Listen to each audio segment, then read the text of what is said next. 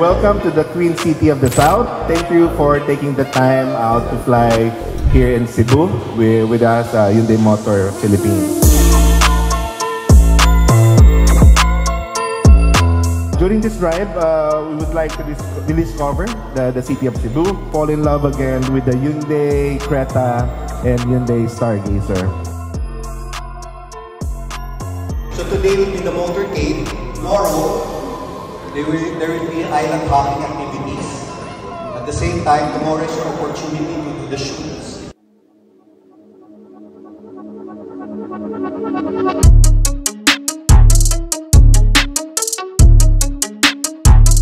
First leg of the journey, we are going to be driving the Hyundai Creta, and this is the top of the line trim of the Hyundai Creta, complete with everything. You have your digital instrument cluster, you have a very responsive touchscreen, you get leather everywhere.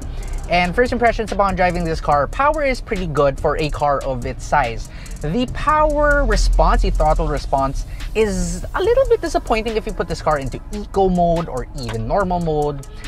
But the very moment you put this car into sport mode, it just transforms into a completely different beast. The throttle response becomes extremely responsive, and the intelligent variable transmission, which is like a very intelligent version of a CVT transmission, just excels at providing you a near automatic transmission-like feel.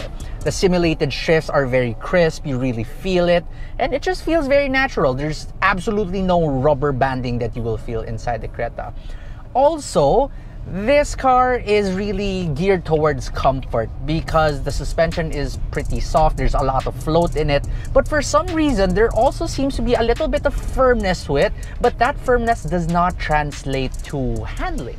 Also, speaking of handling, your steering, this is an electronic power assisted steering system and it's incredibly light, but unfortunately there is zero feedback from it, and even if you put this car into sport mode, it does not tighten up in any way. And for fuel economy, we are able to return 11.3 kilometers per liter, and this is with a lot of attempted overtakes because apparently Cebu South Road is not a great road for a convoy. As for NVH, vibration and harshness is pretty acceptable inside the Creta, but when it comes to noise though, it does start to creep in right here, especially with tire noise at around 40 kilometers per hour. But do take note that the roads of Cebu South Road isn't exactly the best. This is close to being gravel already. But when we did drive this on CSCR, the one outside SMC side, I believe, it was still pretty quiet, even up to speeds of around 70 kilometers per hour.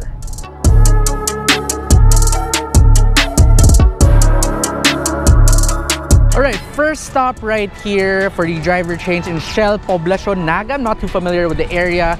The next one is going to be driving is Julian Panlilio from Auto PH.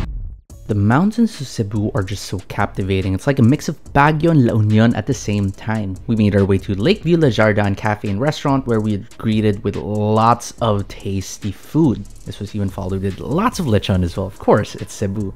Time to photo shoot the Stargazer in Creta, but first, some jewelry making. The jewelry making was later on followed by a media photo shoot with a drone shot by the side of the mountain. Amazing, isn't it? Stargazer, we didn't get to drive it, but we got to ride it, and the back seats are pretty spacious, very comfortable. You can recline. You got 2 USB ports right here. You even have a tray table that can accommodate 3.5 kilograms. On the side, you get lots of these cup holders, 3 plus 1 more. You even have some small pockets for wallets and a bigger map pocket for a laptop. We were able to try it on pretty bad roads and it was still a-okay, very comfortable. I love the ride in the Stargazer. Finally, the part we've been waiting for, driving on CC Lex, or the Cebu-Cordova Link Expressway. Looks absolutely stunning in the day, but better even at night. And right here, we even got the special privilege of having yet another photo shoot, and it looked like we were looking at Hong Kong or Singapore from the other side of the island. Deuce at Thani Hotel, quick dinner, and then day 2, the fun part. We started off with breakfast, followed by island hopping. Incredibly fun, but there was a little bit of a hiccup when it comes to the boat. There was a storm that brewed, but we also got to do snorkeling. Capping off the experience was a lunch at a private looking island, and that's about it. We absolutely enjoyed our time here, as well as our time driving the Hyundai Creta and the Hyundai Stargazer.